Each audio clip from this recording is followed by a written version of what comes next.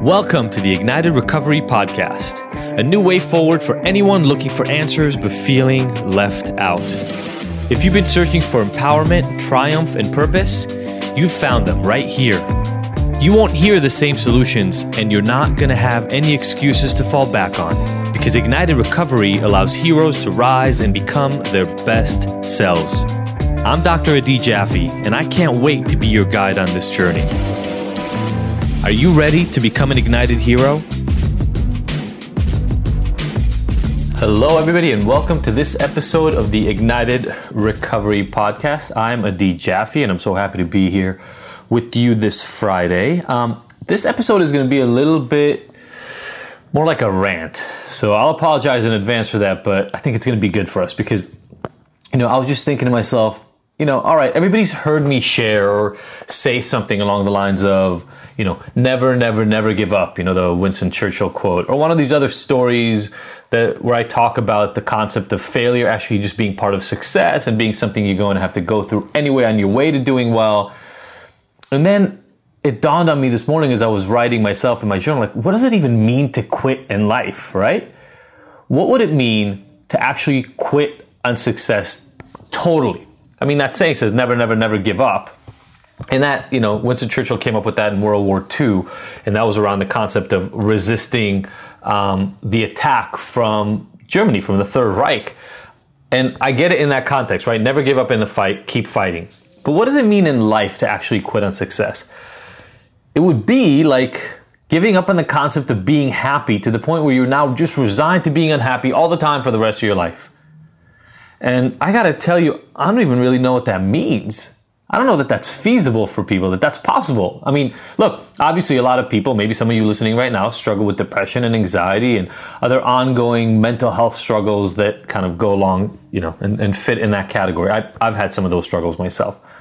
Sometimes that can make you feel hopeless. But even then, for myself and most of the people that I know, as they go through it, there's a desire or an attempt or a wish to get out of it because it feels so terrible. So I don't even know that quitting per se is actually an option, right? Like just waking up in the morning and saying, I'm done. I'm not going to try anything to feel better. I'm just going to kind of stay stuck in this place. I think it's one of those things that pisses me off so much around addiction, for instance, like when people say that addicts don't want to get better, that they're in denial. I totally disagree. I think a lot of times addicts, and I'm putting that in quotation marks, air quotes, that you can't really see, but they might not want to quit because they think they can't fathom what their life would look like without it. They think it'll be worse, but they do want to get better. They want happiness. They want satisfaction. They want connection and all those things. So as I was thinking about this, I was thinking, okay, well, if quitting is not really an option because you're never going to just be able to say, and I guess that's the end point of suicide is when people fully quit in that way. If that is something that you're struggling with, we'll have a number for the helpline, the suicide prevention hotline here. But what else are you going to do? If you're not going to fully quit, what else is there? And then in my mind, I split things into essentially two camps of people. The people who don't have the motivation and desire to really put forward the effort. Like they want to get better, but they don't have the motivation to do the work. And some of you might be listening to this right now, but if you are, you're probably here because somebody else made you listen, right? Because somebody told you, hey, you should really listen to this podcast. This guy is great, and I think you like his message, or maybe you just stumbled upon this from a guest we had or something like that. You probably didn't go out and seek it for yourself because that's motivation alone, right? To do something to make yourself better. And then there are the people who want to get better. They feel like they have the motivation, they have the desire, but they don't have the tools. And these are people that I love serving because if you want to get better, if you know that there's something more out there for you, you just don't know what that looks like and what to do specifically, then there is a shit ton of tools, right? There are tools from here to the moon or maybe Israel and back, if that's a thing. I don't think it's a thing, but I just made it one. In terms of little elements, we'll talk about some of those here moving forward, but the specific things that you can take out of your life or change or put into your life or adjust, there are a lot of options. And I love helping people who are motivated in that way because then it's kind of almost like an easy game of trying to fit things. I don't know if you've checked out the Abstinence Myth book or the free online workshop that I offer at ignitedrecovery.com or anything else that I do, but what people are looking for is tools. They're looking for specific ways that they can adjust what's happening in their life to make them better. They have the motivation to employ those tools and put them forward. And it's really, really nice. Even the relationship course that Sophie and I have, right? It's all about people who want to make their life better and just don't really know what tools to use. So then it's a little bit about teaching and coaching them about using those tools. But within that group, there's another category of people. And those are the people who want to get better. They might have the motivation to do it, but they actually don't think that it's possible or see how it could even happen. So this gets hard, right? Because it gets to this core idea of core belief and how do you change something you don't think is changeable? And that's huge. And if you didn't listen to last week's episode where I talk about my analogy of these limiting beliefs, please go back and check it out because I talk a lot about belief there. And for that crowd, I think that the first thing you really have to work on is that belief. And so I really feel for this crowd because I know for a fact that I was there for decades, probably for at least a decade of my life, or 15 years of my life, I was stuck there.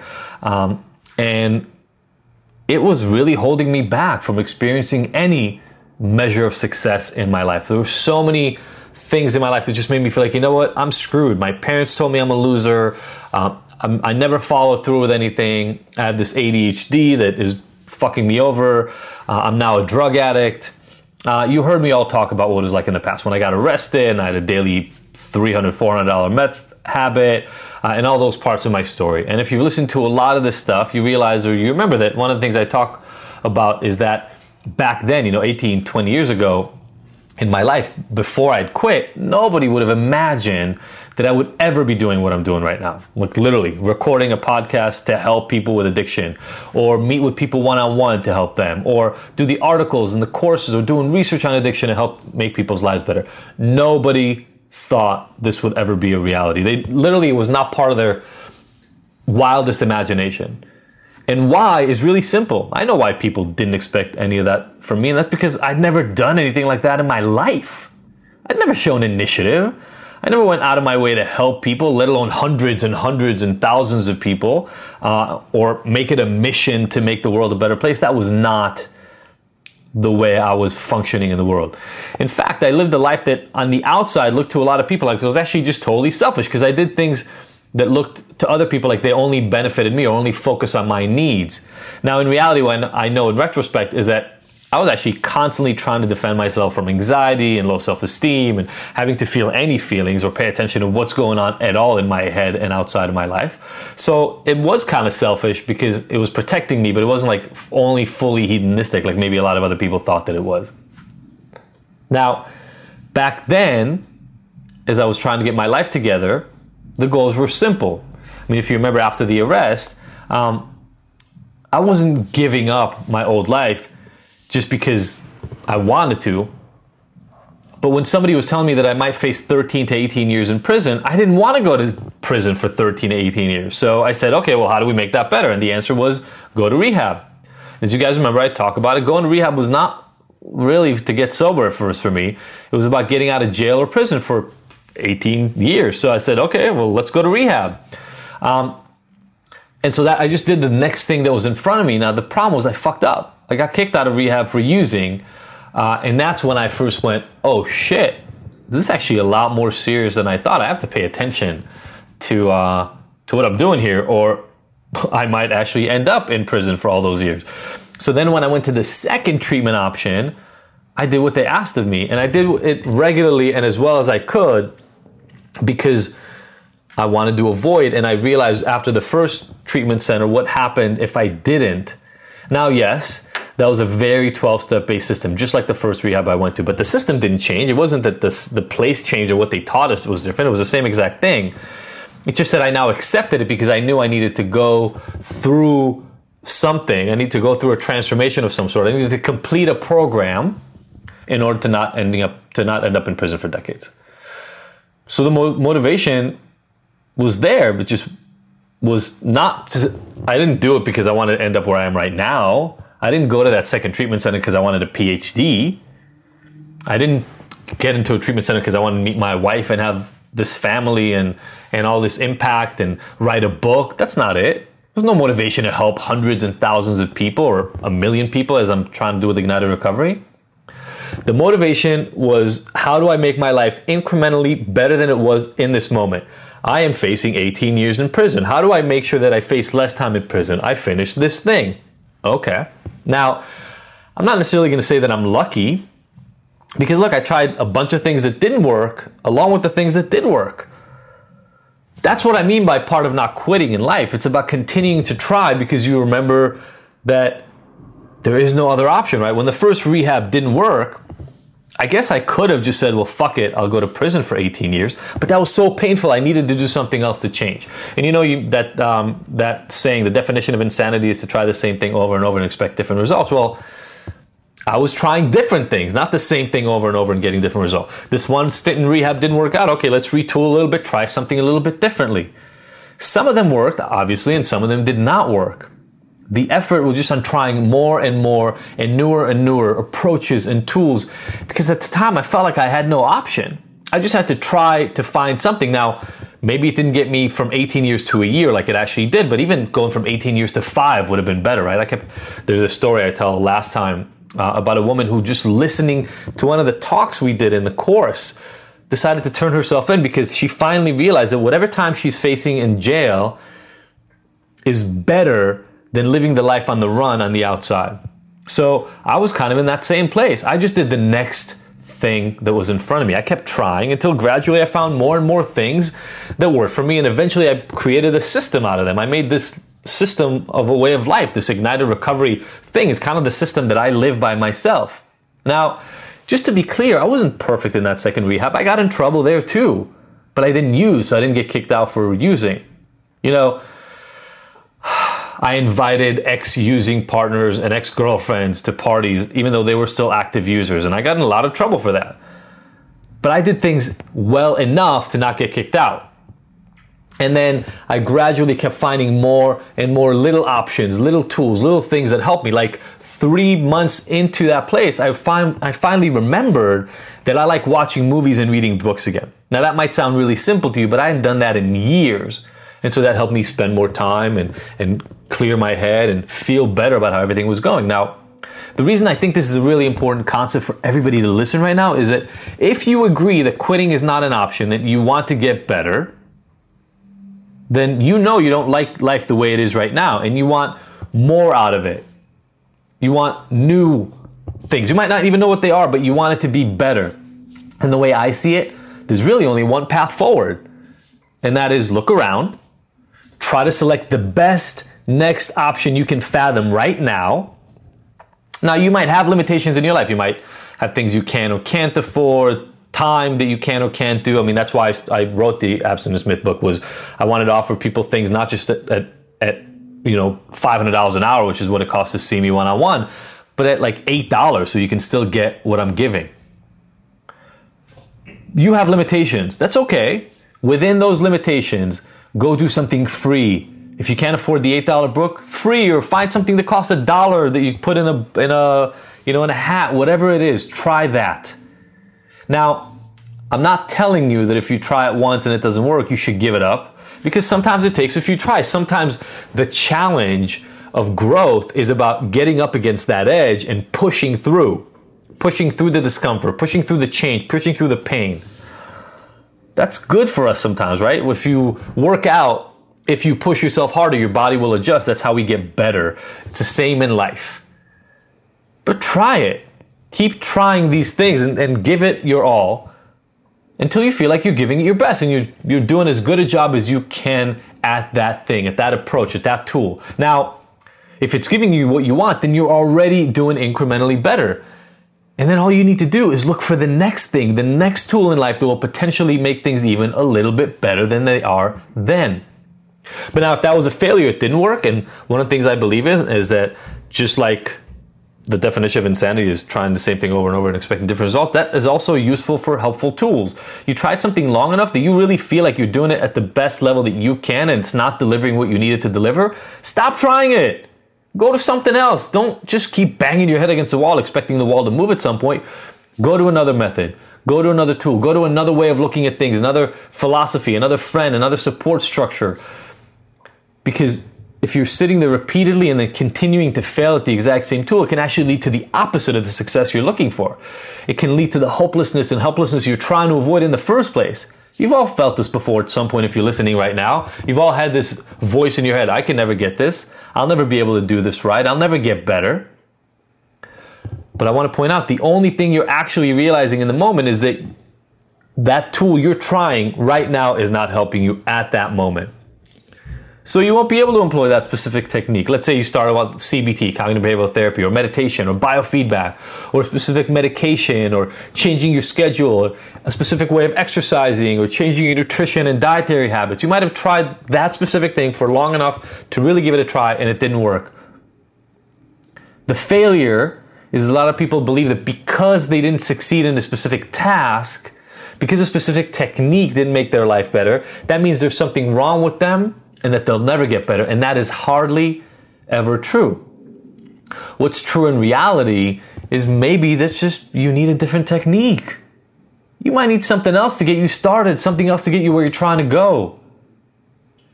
And you know, what I tell a lot of professionals that I work with is when I help them guide their path with some of their difficult clients, one of the things I always tell them is make sure that the person you're working with understands that there are dozens and dozens of options to try, that you have a lot of tools for them. Our jobs as helpers is to get as big a toolkit as possible so we can try to help people kind of find their way to the right tool.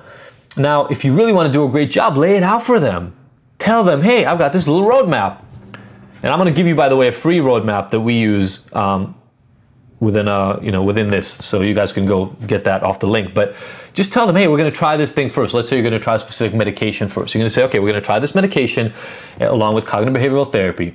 And then if that is not enough, we're going to try some meditation and mindfulness. But we also have a list of 15 other medications we can try down the line. So we're going to give that time. And then we have a bunch of different types of meditation, and we're going to try to add yoga initially for exercise, but then we have a few different options for exercise on top of that if that doesn't work or if you want more. We have all these different things. We're going to line them up for you so you have a roadmap, a path in front of you. If this technique didn't work, it's all good. We've got 40 other techniques to try. We've got a long road ahead of us of tools. If you set it up for them and don't tell them, hey, it's all about this. If this thing doesn't work, if this medication doesn't work, if this therapy, if my approach doesn't work for you, then you're screwed. Then you're just making the situation worse for your clients. Now, for some of you who are listening, this sounds exactly like what you've been looking for your whole life, and that's awesome. But for others, it sounds like a freaking disaster. Like, holy shit, I just have to keep trying and trying new things and just keep failing and getting up and trying new things. And I want to get you back to the starting point where we had, right? Like, what's the other option?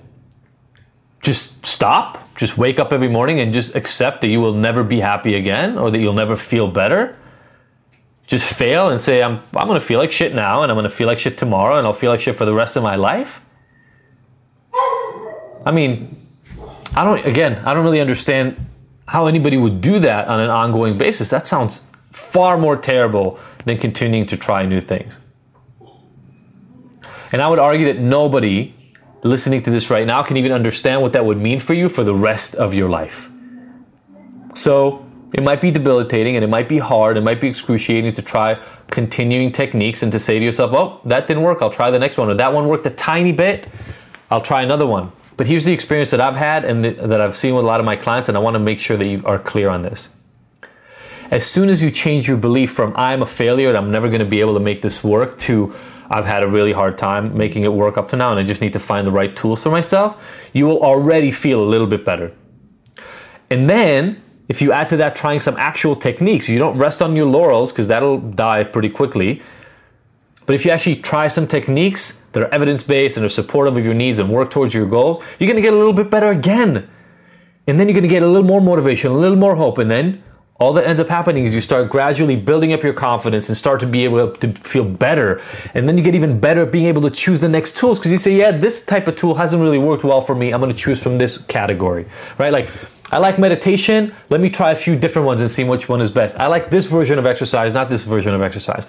I like morning rituals or evening rituals, whatever works for you, whatever tools and approaches are out there, you're going to be better at selecting them because you're going to start being able to better listen to your internal voice because you're not running away from pain anymore. You're running towards help. And that's when the magic really happens, because then you dissociate yourself completely from the notion that you're never going to be able to do anything. And you actually start just picking the tools that will make you better. Now, look, this isn't necessarily the kind of magic bullet attempt that people want. But what I've found is that step by step, minute by minute, day by day, week by week, and month by month, you keep creating adjustment. And then you end up exactly what we're talking about in terms of my experience and the experience of so many of the clients that I've worked with before. The overall trajectory of your entire life and how you feel about yourself and how other people see you and how you relate to them completely changes. Because as those successes build up, as you remove the consequences of one thing and improve a little bit of relationship here, and then you start talking to your family in a way that you never had before, and you start doing better at work. Next thing you know, you're running a company, or you manage something, or you're doing better than you ever thought before. Like 20 years ago, I was a loser looking at 18 years in prison, and now I've run my own company, and I'm able to impact hundreds of lives a week, if not thousands a week. As you do this, you will end up creating such massive change that 10, 15, 20 years from now, you will literally not be able to recognize or identify with the life you have right now. Okay, like I said, I know this was going to be a little bit more of a rant, so if you like the kind of stuff that you heard here, please screenshot this, tag somebody who would love it too, so they can start listening to it and help their life again. If you want the approach, like I said, we're going to put some resources here: the book, the free online workshop, and that free roadmap that I was talking about. And I want to give you a sense of how you can dig your way out of this. But I want you to remember, always, quitting is not really an option. We're all heading to the same endpoint. We're all going to end up in the exact same place. We all know what it is. We don't want to get there. We don't want to hurry up. So on the way, we've got to keep trying to make our life as good as it can be. And all I urge you is to just keep looking for tools. All right? Okay. Thank you so much for listening. I hope this was helpful for you. I hope you have a great, great rest of your day and the weekend. And I will see you next week. Bye, everyone. Thank you for tuning in to the Ignited Heroes Recovery Podcast. I really hope you found the information here useful, and that we'll see you back here next week. And look, I want to make sure that this podcast is the most useful it can be for you, so please let me know by emailing info@ignited.com if there are any specific topics or questions you'd like to have addressed. As usual, if you like this episode, I would love for you to leave us a 5-star review and rating. Thanks, and see you next week.